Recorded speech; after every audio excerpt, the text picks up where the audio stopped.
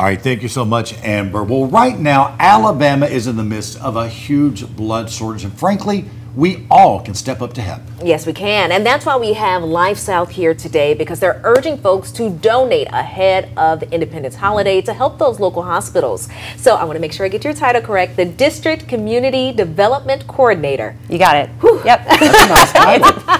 It is, isn't it? I love it. If you get paid by the word, you're doing good. I know, right? Well, Becky Cecil, she joins us with more on this great program to help address and meet that need. Well, I want to thank you so much for coming. Thank you for having me again. I appreciate it. Of course. So with July 4th coming up, we do have a couple things in the works to kind of bolster our blood supply, because blood supply is one of those things that you have to have it on hand when you need it. There's not a plan B. You can't synthetically make blood.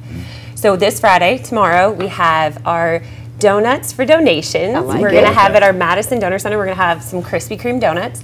You come in, you give blood, and we'll give you a donut and a gift card, $20 e-gift card. And then in addition to that, from the 1st through the 6th, we're having our All-American Donor Days. So you come in, you get a cool t-shirt and a $25 gift card, and you get to save some lives, which is pretty awesome. That's very wonderful. Cool. Is there any significance, particularly to the 4th of July or to any holiday, when it seems like the call for blood donation seems to be at its most intense? So with holidays, we typically see an uptick in usage from our hospitals and a downward trend with donors, because people are busy on holidays. Right. They're traveling, they have family in town, they have other things going on. Coming to donate blood maybe is not at the forefront of their mind.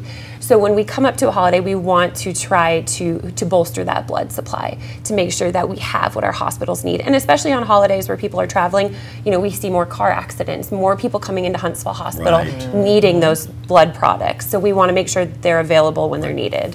And I want to touch on this again, because you mentioned there are a few incentives to get people to come out and donate blood for both of the programs that you have. There is. So tomorrow we'll have donuts, which, I mean, I'm here for the donuts. Sold. And then a $20 e-gift card. And then the 1st through the 6th we'll have the $25 e-gift card and a really awesome t-shirt.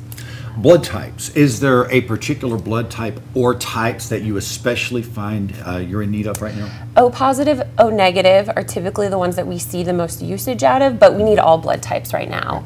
You know, donating blood can save up to 3 lives. So coming in and donating whatever the blood type, whether you've donated or not before, is really important to us, just to get people in the door, to get those blood products on the shelf, because we are the sole provider for Huntsville Hospital. So we want to make sure we have our shelves stocked for when they need it. Of course. And where can people go to get more information? Sure. So LifeSouth.org. You can search by zip code, by city, find where our mobiles will be, find where our centers are, and find what's closest to you and what's most convenient.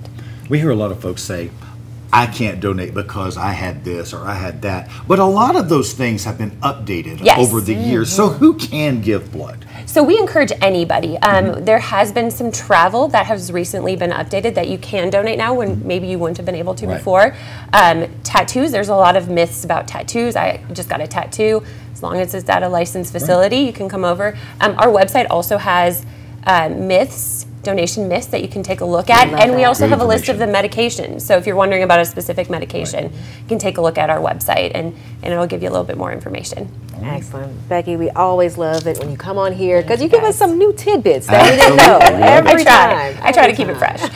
We definitely appreciate that, and hopefully you all go out and support as well and donate blood to help save some lives. Indeed. We'll be right back.